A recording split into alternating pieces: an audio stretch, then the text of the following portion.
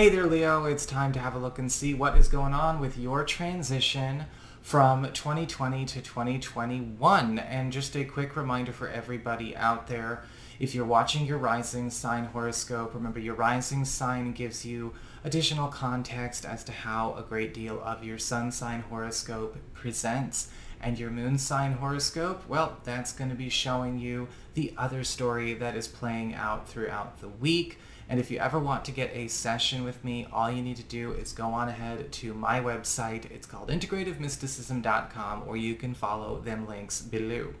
So, what's going on when it comes to this week? Well, your main theme of the week is the Queen of Pentacles upright. And a lot of you are going to be having a beautiful week when it comes to seeing an ideal, especially when it comes to something that you have been crafting and working on with your own hands, something homegrown, starting to blossom, starting to actually bear fruit and make a big payoff. In fact, I'm seeing a lot of Leo people getting a chance to make a departure from a lot of workaday and maybe fair weather types of commitments, jobs, maybe even projects, or maybe fair weather friendships or acquaintanceships, to go into a space where you're feeling much more at home, not only with your craft, but also with your community.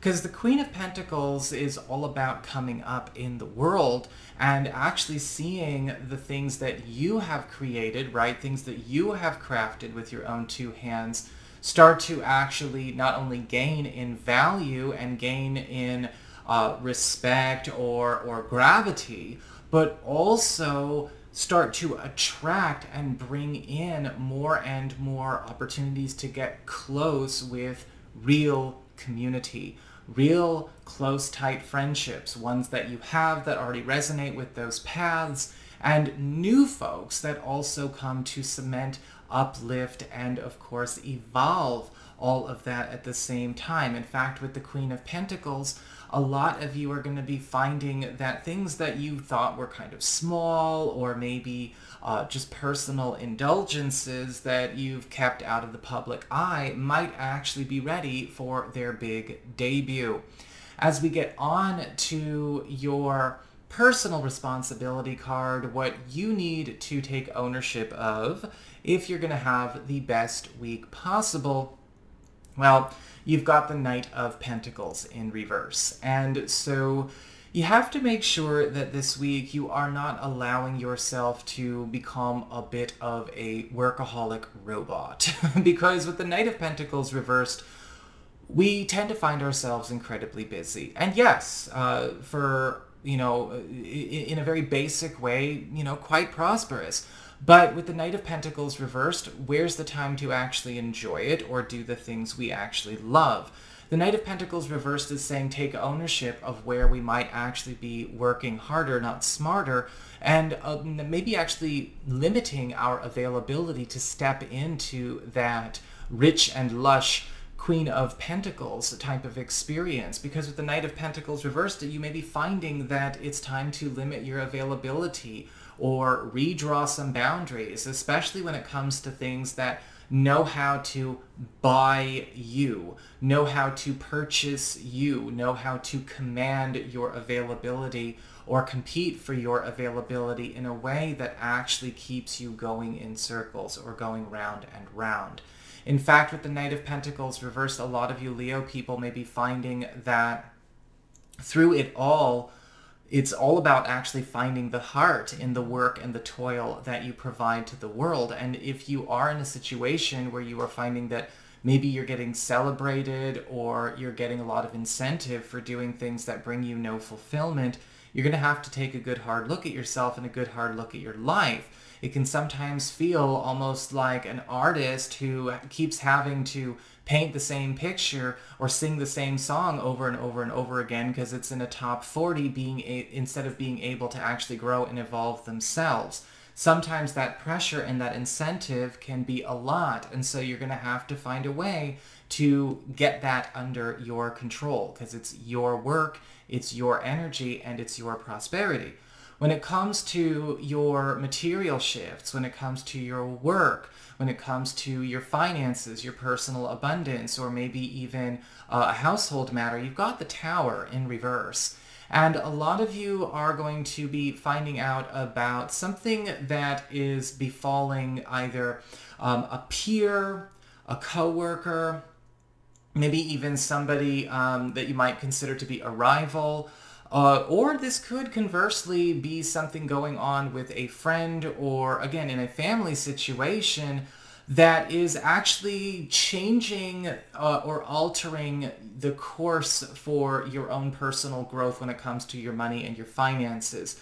In a weird way, I'm seeing with the Tower card reversed, regardless of what is happening to the other in this situation, you are actually seeing this as something, or you will have an opportunity to turn this towards the positive for yourself and all concerned. Remember, with the Tower card reversed, we are witnessing something collapsing or something falling apart. We are not necessarily there for it. We are not actually in that situation as it comes down. But whatever this transition is it does actually either create some kind of liquid resource or maybe an opening for you to step into, and it does change your professional and creative future. And if you will let it, it may actually be something that completely changes how you go about climbing your own mountain when it comes to your own accomplishments. As we get onto your interpersonal relationships, your closest cast of characters, right, your closest party members, platonic and romantic, we've got the Ace of Pentacles upright, and it does look like a new arrangement is being made. This could be something on the platonic that is either a business or financial relationship with a friend or a relative that already shows signs of paying off big in the medium term, and something that is actually very, very stable, very safe, but also resonates with everyone perfectly. Now, this could be something that has been maybe kicked around a few times in the past, but it's finally mature enough to happen. Or this is something that occurs because of that opening or because of a breakthrough or a windfall on either side. For those of you curious about the romantic side of things, new love opportunities are here, but it does look like this is going to be something that, again, we might have to wait till the medium term to see the big sparks and the big energy start to turn on here. The Ace of Pentacles, we definitely see an opportunity to bond over a mutual passion, mutual craft, mutual pursuit, but it might start at a slow and steady wins the race kind of pace. For those of you in relationships presently, the Ace of Pentacles is indicating a new material beginning happening for our relationship, whether this is due to, again, additional funds or additional resources coming, or a new living situation or new work situation being proposed. That does change the narrative and the direction of our relationship as we become better equipped and more material and with more material comforts. And I'll just leave it at that. As we get onto your personal shifts, what's going on with you? You've got the Empress upright. There is this sense of homecoming, or feeling at home, or finally being at home in the world you are actually working in and socializing in. And with the Empress card upright, it's time to pay attention to the community, the family, the work, and all of the opportunities that have come to us that are now showing us where we actually will be thriving and enjoying the most long-term fecundity and abundance for, what seems to be, almost an eternity if we allow ourselves to make that leap.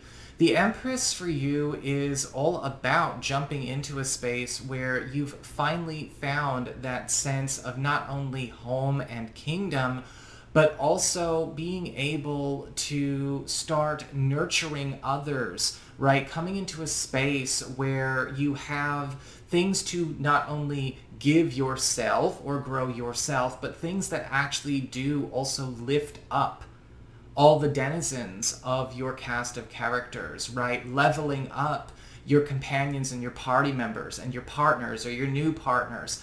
This is going to be a week where you start to see where you can actually be that abundant nurturer yourself. So that is what I've got for you, Leo. I hope you enjoyed it. If you did, don't forget to like, share, and subscribe. You know I appreciate it. And should you ever want to get a session with me, go on ahead to my website. It's integrativemysticism.com.